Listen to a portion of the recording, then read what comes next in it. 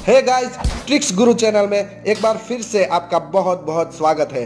तो चलिए दोस्तों, आज लेकर आया हूं आपके लिए एक नया बेहतरीन टॉपिक। वॉइस रिकॉग्निशन सिस्टम क्या है और कैसे काम करता है। दोस्तों, आपको कैसा लगे अगर आपका कंप्यूटर या स्मार्टफोन आपके दोस्त जैसे बात करे और आपके सारे सवालों का जवाब दे? जी हाँ दोस्तों, आपने सही सुना। लेकिन कुछ लोगों को यह मजाक या सपना लग रहा होगा, लेकिन यह सच है। अब टेक्नोलॉजी इतनी तेजी से तरक्की कर रही है तो इतना तो पॉसिबल ही है। इस टेक्नोलॉजी में आपको कीबोर्ड की भी जरूरत नहीं पड़ेगी। जैसे आप बोलेंगे हेलो तो आपका फोन तुरंत जवाब देगा। यह सब कर पाना एक समय में ना के बराबर था दोस्तों, लेकिन धीरे धीरे जब कंप्यूटर साइंटिस्ट और मैथमेटिशियन इस कॉन्सेप्ट के ऊपर रात दिन काम करने लगे तो एक नई टेक्नोलॉजी का इन्वेंशन हुआ जिसका नाम था वॉइस रिकॉग्निशन। आजकल यह टेक्नोलॉजी हर मोबाइल फोन और कंप्यूटर में अवेलेबल है। तो चलिए दोस्तों, इसके बारे में विस्तार से जानते हैं कि स्पीच रिकॉग्निशन क्या है।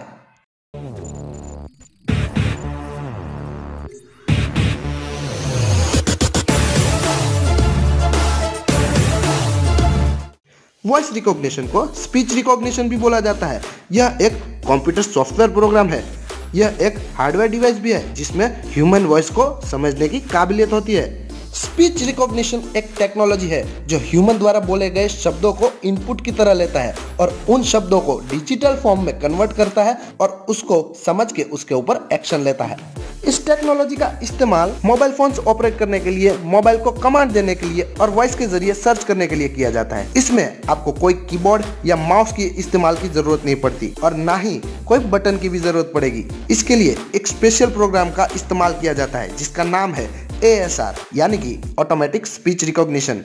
इसके लिए आपको ASR प्रोग्राम के बारे में सीखना जरूरी है, जिससे यह आपकी वॉइस को रिकॉग्नाइज करके आपके सारे सवालों का जवाब देगा और अगर आपने कोई काम करने का कमांड दिया हो तो ये आपका काम भी कर देगा। चलो छोटा सा एक उदाहरण ले लेते हैं। समझ लीजिए कि आपने बोला ओपन व्हाट्सएप, तो मोबाइल आपकी दी गई कमांड को समझ के आपका व्हाट्सएप ओपन कर देगा। इस टेक्नोलॉजी का सबसे अच्छा उदाहरण है गूगल असिस्टेंट, जो गूगल का एक एप्लीकेशन है।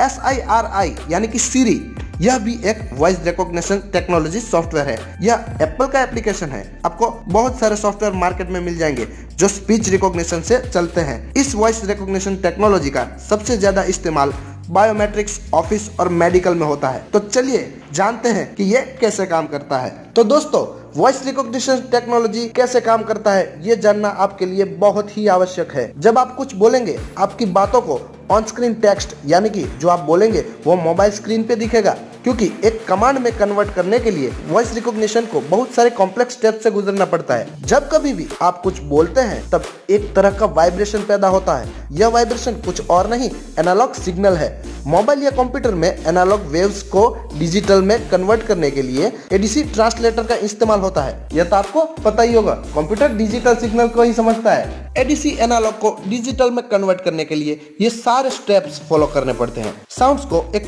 पर्टिकुलर इंटरवल में छोटे छोटे सैंपल्स में डिवाइड कर देते हैं। उसके बाद उस साउंड्स को डिजिटाइज कर देता है। सिस्टम डिजिटाइज साउंड वेव को फिल्टर करके अनवांटेड नॉइज को रिमूव कर देता है। साथ ही साउंड को नॉर्मलाइज करके वॉल्यूम को कांस्टेंट लेवल तक लेके जाता है। साउंड के लेवल को कांस्टेंट करने की जरूरत इसलिए है क्योंकि हर कोई एक जैसी स्पीड में प्रोनाउंस नहीं कर सकता। हालांकि जो साउंड सिस्टम मेमोरी में पहले से मौजूद है उसके साथ इनपुट साउंड को आसानी से मैच किया जा सकता है। इनके बाद इस साउंड्स को छोटे छोटे हिस्सों में डिवाइड किया जाता है और सबसे छोटा हिस्सा यानी कि 1 सेकंड का 100वां हिस्सा, जिनसे कुछ लेटर्स को आसानी से आइडेंटिफाई किया जाता है, जैसे कि P, B, T।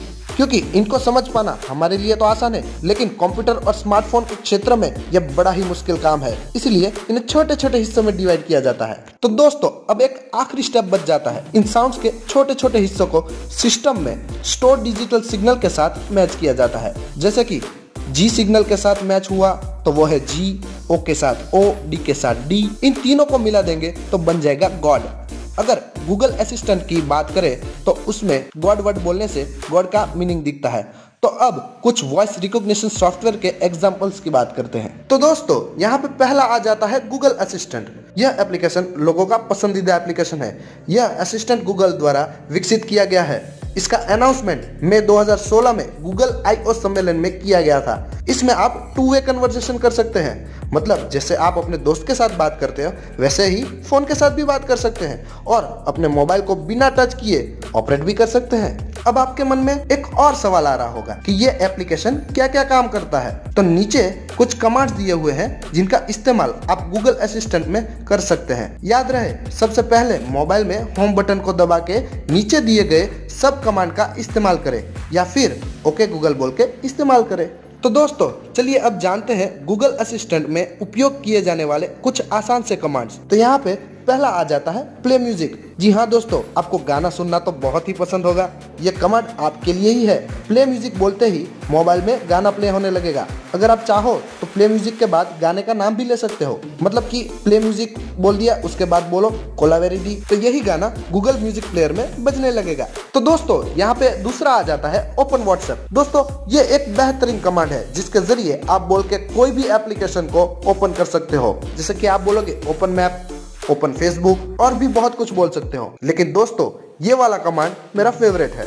इसके बाद आ जाता है गुड मॉर्निंग या गुड इवनिंग।